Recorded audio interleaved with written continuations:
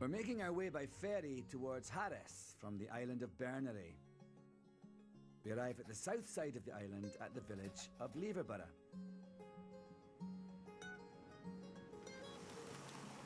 It feels like an unlikely destination for my appointment to meet John Maher, the ex-drummer of legendary punk band The Buzzcocks. John gave up Manchester for island life 14 years ago. Hello, John. Good to meet you. You too. Coffee. Cheers. How did you end up here in Harris? Well, I started coming up on holiday, kept coming back, and eventually thought, yeah, just do it, see what happens. Now, we both share a love of photography, and been very intrigued to hear about your latest exhibition. The photographs are all of abandoned croft homes. The first time I ever wandered inside one of these houses and saw that there were a lot of personal belongings left behind. Clearly been like that for, you know, 10, 20 years or whatever, and apart from, you know, nature continuing to take its toll. That's amazing. Still there. Can we go and see one? Yeah. Great, all right. Yeah, yeah. Andiamo.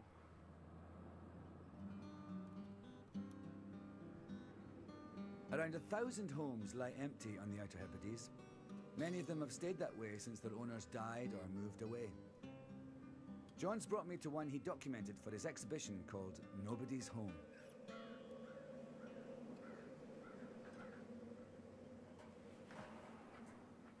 Welcome. Wow. God, they literally just walked away. Even the calendar, 1997, it was that recent. Oh, so, yeah. Gosh, and it's amazing that people have just left it, isn't it? Yeah. The custard creams. Yeah. Oh my gosh. They've just left our biscuits, the actual biscuits. What I like so much about it, I think, is that you couldn't create this. This is real. Yeah, this is really real. Do you know what the story of this is? The people who lived there, I think the father of the house got a job working away on the mainland. They used to come back once a year, and they used to come in here, and they'd light a fire in the stove, and they'd just sort of sit down and basically sort of think about the old days. It was like a little pilgrimage that they'd do once a year, or as and when they could. Gosh. We've heard a number of different reasons for people leaving them. The government subsidised people to help them move away to Australia in search of work. I was contacted by a girl. She went through that. She was told by her parents, we're only allowed one suitcase each. That was all she could take with her, and everything else was left. Right, wow. You have an interest in photography as well. Yeah, snap away. I actually love taking pictures in places that people go, why did you take a picture of that? And actually I think, well, it's because there's something I like about it or something beautiful about it. And some of my favourite pictures are ones that are kind of unremarkable, but there's something that just all works in them. Yeah. OK, I'll leave you alone and let you get some photographs of your own. OK, thanks so much. It's really lovely to meet you, John. Take care. See you, bye. See you.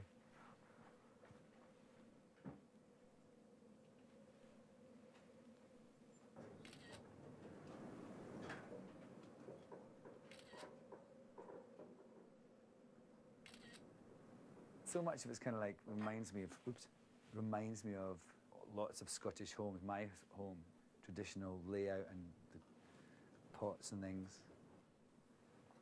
When I was a little boy, my auntie used to always tell me that the Loch Ness Monster came to visit her, and I'd always, whenever we arrived, I'd always just missed Nessie.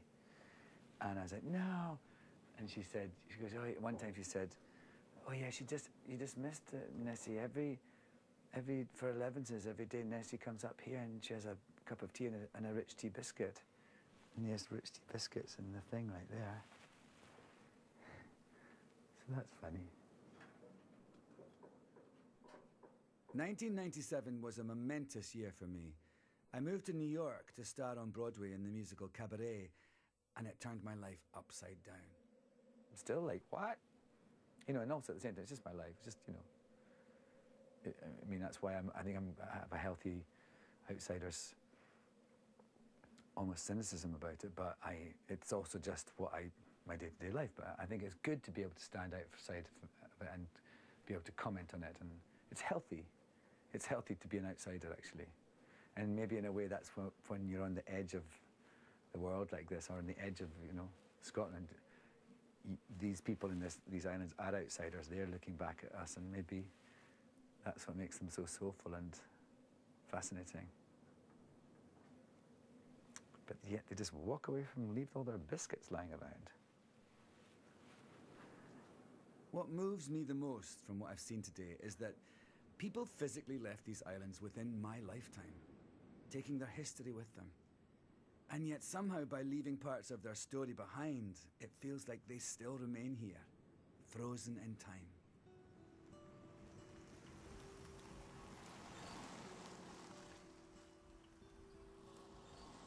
Beauty is within grasp. Hear the islands call. The last mile is upon us. I'll carry you if you fall. I know the armor's heavy now. I know the heart is tired. It's beautiful just over the wild mountainside. I'm gonna take a photo. That's stunning. I realise I like bleak beauty. I'm making my way north on the east coast of Harris on the Golden Road, which was given its name as it cost so much to build. It serves the scattered settlements around the bays, but Harris is probably best known for its west coast, where you'll find stunning beaches, including the world-renowned Luscantire Sands.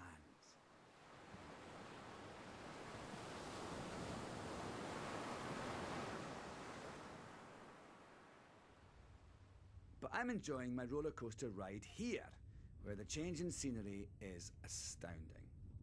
The landscape's getting much rockier, and yeah, it's getting a bit more sort of lunar. The predominant rock here is called Lewisian gneiss. It's a metamorphic rock which is 3 billion years old, making it the oldest rock in Europe and one of the oldest in the world. It's said that it's similar in composition to rocks found in the mountains of the moon. But never mind the moon, I fancy having my lunch on Jupiter.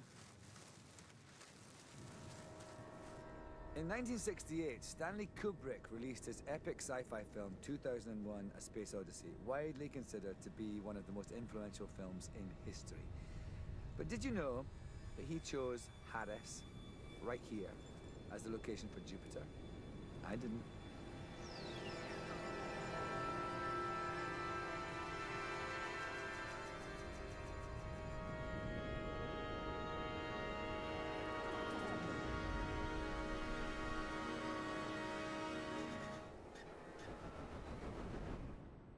Wow, that was terrifying.